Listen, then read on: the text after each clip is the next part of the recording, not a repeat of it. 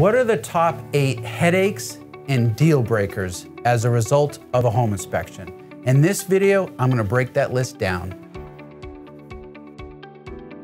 My name is Matthew Straight from Straight Real Estate Solutions. Let's get started.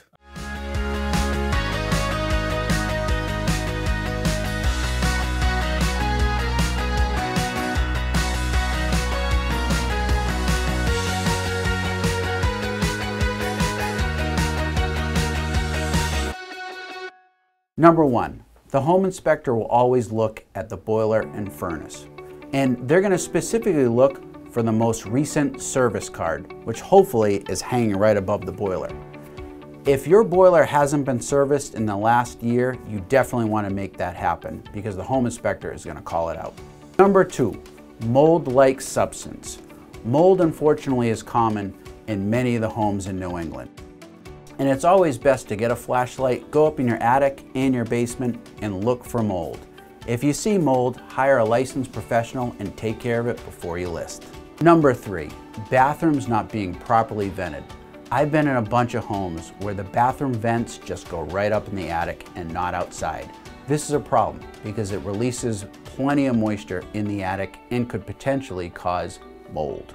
Number 4, unsafe water.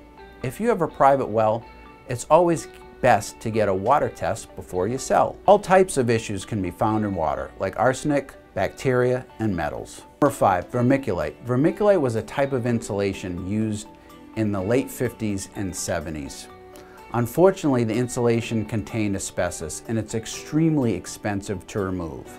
If you have vermiculite, it's best to disclose. That way, you don't worry your buyer. Number 6, radon. Radon is a natural occurring gas that can cause cancer. It's fairly easy to mitigate depending on the size of the home and the type of foundation you have. It ranges anywhere between $1,000 to $1,500 to put a mitigation system in. Number 7, termites. Termites can cause a lot of damage in the home, especially structural. Number 8, foundation issues. Bowing walls, cracks in the foundation, loose field stone. This is going to scare any buyer and should be addressed before listing. For all things real estate, check us out at srshouses.com and don't forget to like and subscribe.